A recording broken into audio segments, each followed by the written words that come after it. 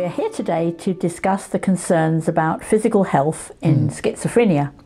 I'm here with Dr. Alex Mitchell to find out how large is this concern and does everybody recognise this problem?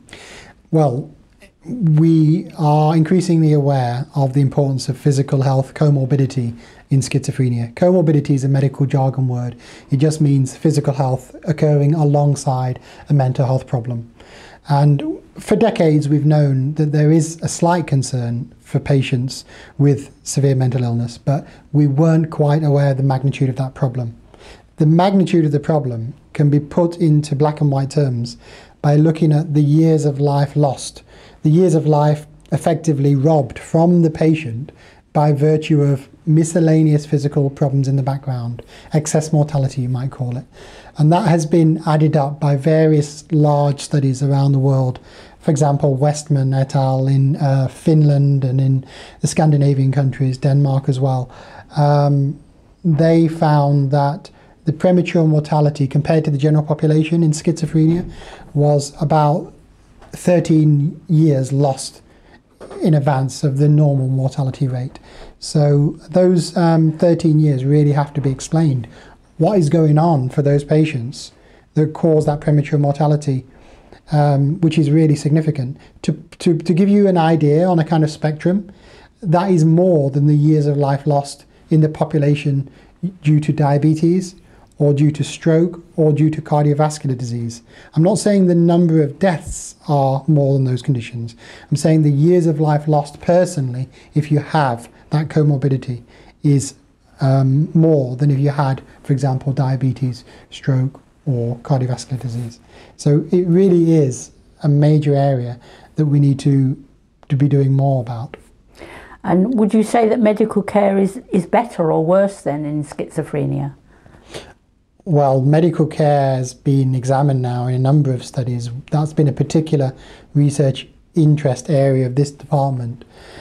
Medical care is quite complicated because it actually starts before patients are frankly unwell with a medical concern. What I mean by that is it starts with looking at screening techniques in the general population. For example, one thing we've been looking at quite closely recently is screening for breast cancer with mammography.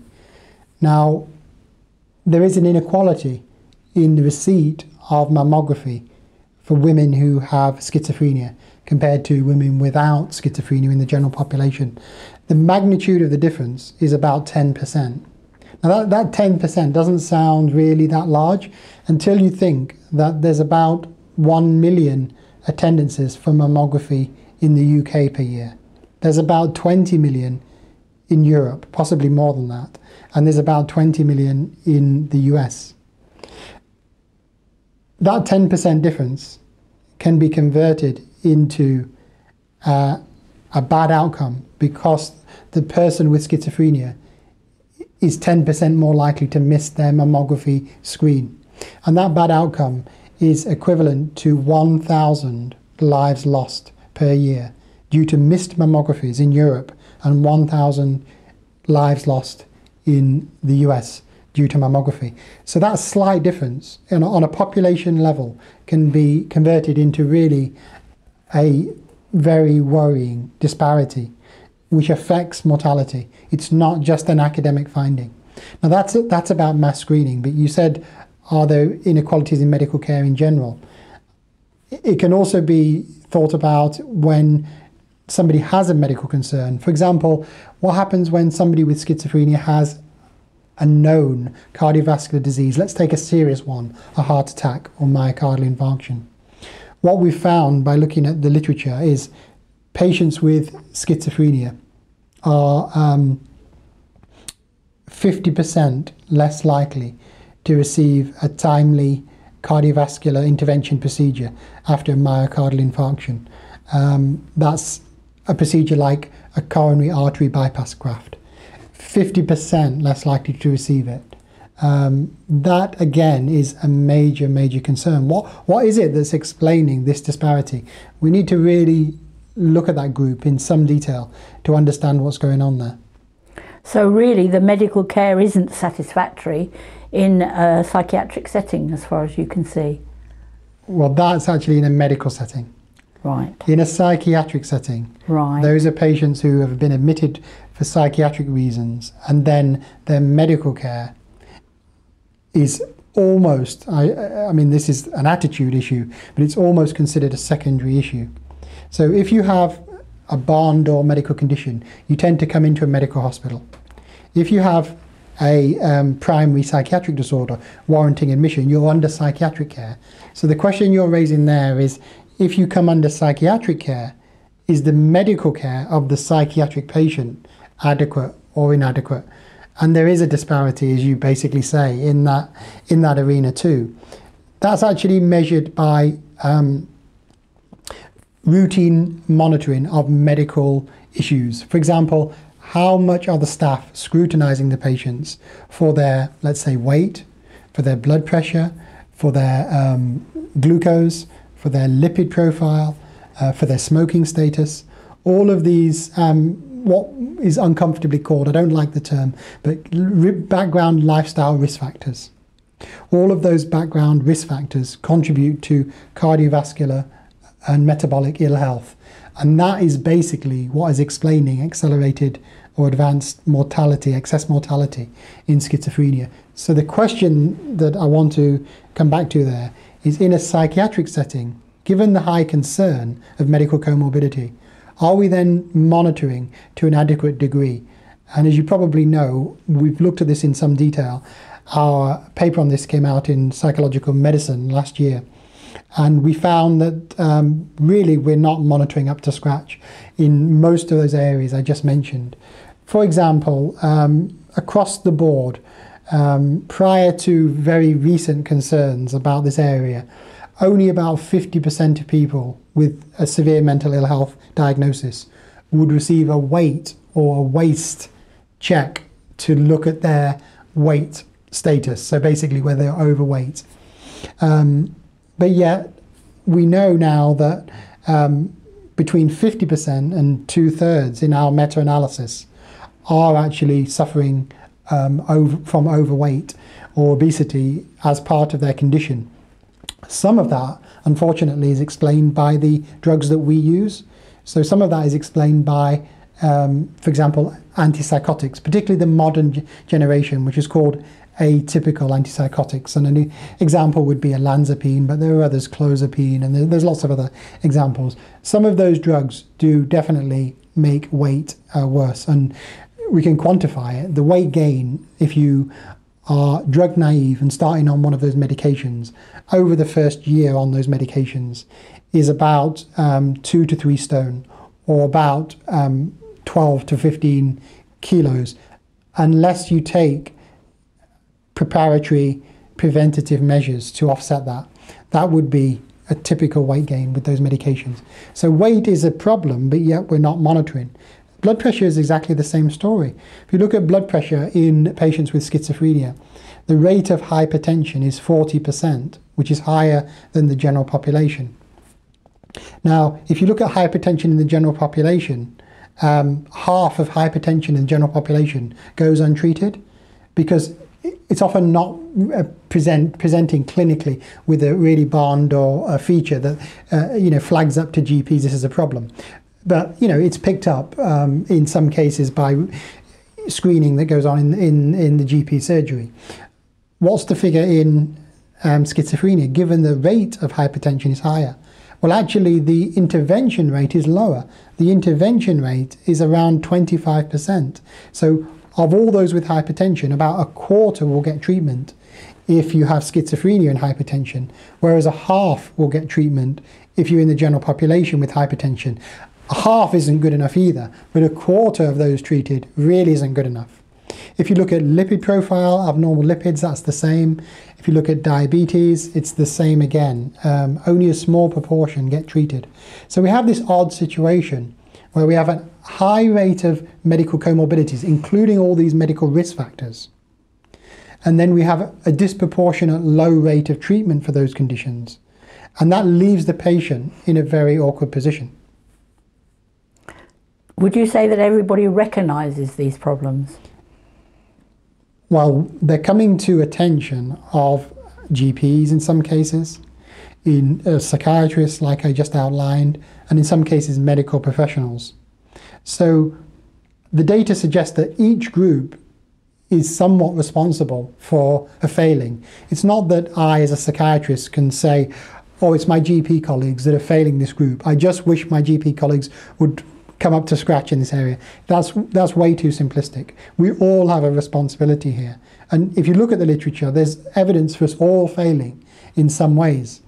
So we all have the responsibility, and we all, in a way, need to improve in certain areas. And we need to give some serious thought about the mechanisms by which healthcare professionals can improve physical health monitoring. Some of it is actually about attitudes and a kind of culture shift. Let me give you a couple of examples here. In my hospital, my colleagues in this trust are actually not monitoring very well. We have the national data comparing each hospital on physical healthcare monitoring, and we are monitoring quite poorly. I flagged this concern to my management colleagues, and they nominated a chief nurse in the hospital to look after this problem. But I've tried again and again to get the chief nurse to work with me on trying to resolve this problem. And really, it's been very hard work. There's a kind of belief that it's somebody else's problem. Another example is we published a paper on how medical monitoring wasn't being done in psychiatric settings in general, from the world literature, looking at all different countries. I sent this paper to my hospital and said, we should really flag this as a concern that's likely to be the case locally, and we could do something about it. In other words, we could use this as a lever to action, if you like. Their response, without mentioning any names, was, we don't want to be involved in this work. We don't want to be mentioned in this work. We actually want to believe, without the evidence, that we're okay, but everyone else is failing. About a year or two later, it was proven that our hospital is actually doing really badly, but at that time we didn't know. But the press office said they didn't want to be involved. And that tells you that there's a culture problem regarding physical and mental health comorbidity. And sometimes, unless somebody comes along and says, this is the standard, what are you doing, and are you coming up to that standard, people in some ways often don't want to know. Or put it another way, they've got other priorities. And what's perceived as a secondary complication, in other words, a comorbidity, is sometimes considered to be somebody else's problem or not the biggest issue for today. So what you're really saying is that the medical care isn't satisfactory in a psychiatric setting? Yes, in a psychiatric setting and in a medical setting. And I haven't mentioned it in detail, but in a primary care setting, it's also not satisfactory. Let me tell you the data that we've got from primary care, just to complete the story. So there's one very large study of 100,000 primary care attendees. It's called the Thin Network database, and David Osborne in London is the first author on that. And they showed that GP-based monitoring of medical risk factors such as hypertension, such as glucose dysregulation or lipids, was poor for those with a mental health problem. But this was before the so-called QOF standards came out. That means Quality Outcome Framework. And again, that's just a jargon term, meaning that there's the government setting a standard for GP colleagues to adhere to. So they have set a standard, and that standard includes weight monitoring, glucose monitoring, lipid monitoring, and blood pressure monitoring. The glucose monitoring is either directly random glucose or, more recently, a proxy marker of that, which is called HbA1c, which is basically glycosylated hemoglobin, which means how abnormal has your glucose been over a period of time, a few weeks. The beauty of that test is it doesn't have to be done fasting, by the way. So we've looked at this data, comparing the same standard, which, let me give you one, has the patient been monitored for their blood pressure in the last 15 months? That would be a typical standard. Has the patient been monitored in a period of time, which is set at 15 months? I was alerted to a possible concern or disparity in those with severe mental illness by a colleague of mine in Northampton, Sheila Hardy. Sheila Hardy has been working with Richard Gray on an improvement program to help physical health concerns called Health Improvement Program. But she alerted me to a study that she'd done locally in Northampton, which found a really large disparity between monitoring of blood pressure, lipids, glucose, and weight in those with versus without mental ill health. And the clever thing she did is she used the same standard in schizophrenia versus the same standard in diabetes. Now, at the beginning of this discussion, I said that the mortality rates, the years of life lost, were more, but they're in the same ballpark figure for schizophrenia as diabetes.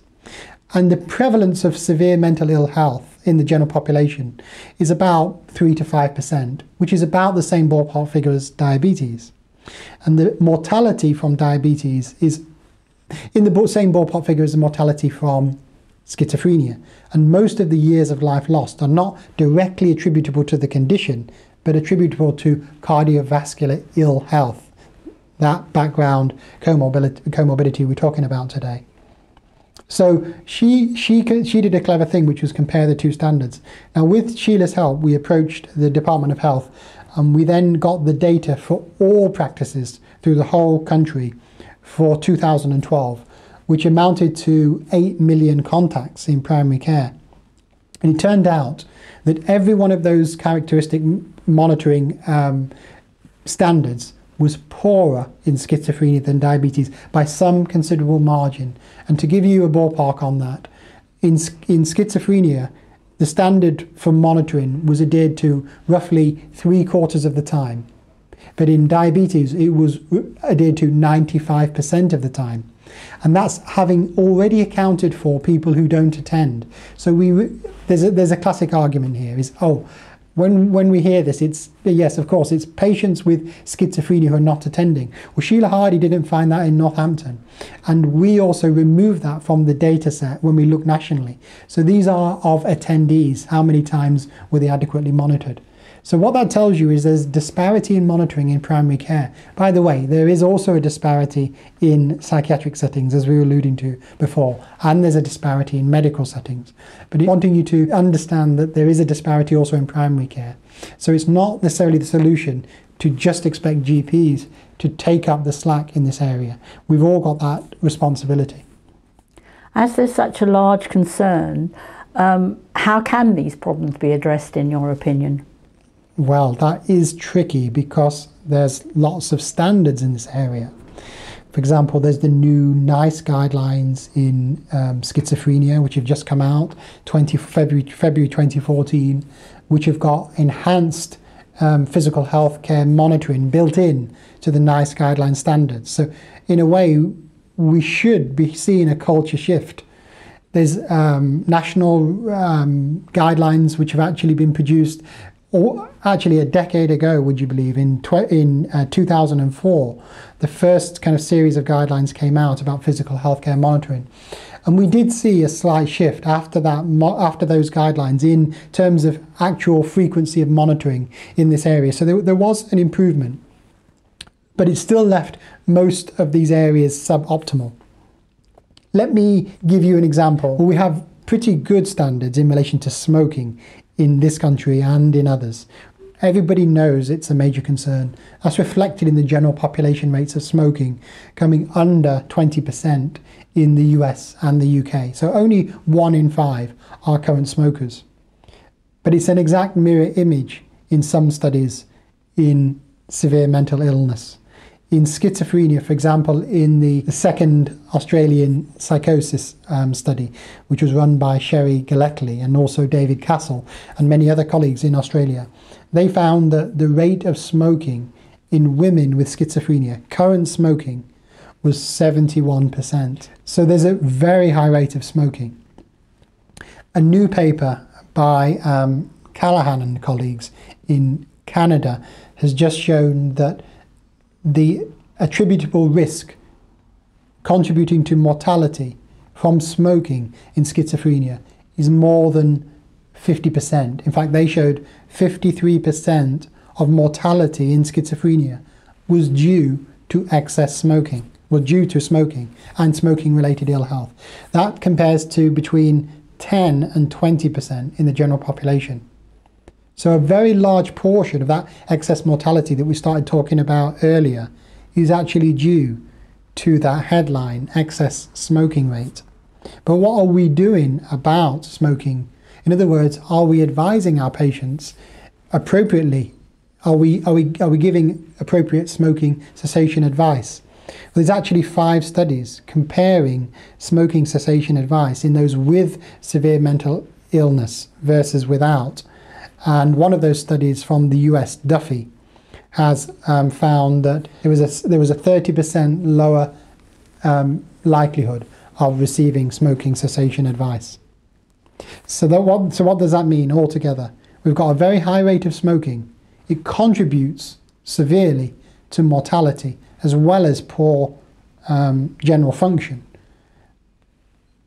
Yet we're not giving patients adequate advice in that area. We should be on the ball about this. We should be giving them more advice. We should be asking them to adhere to standards more, but not just idle recommendations, by actually helping them with smoking cessation techniques which are proven to be evidence-based.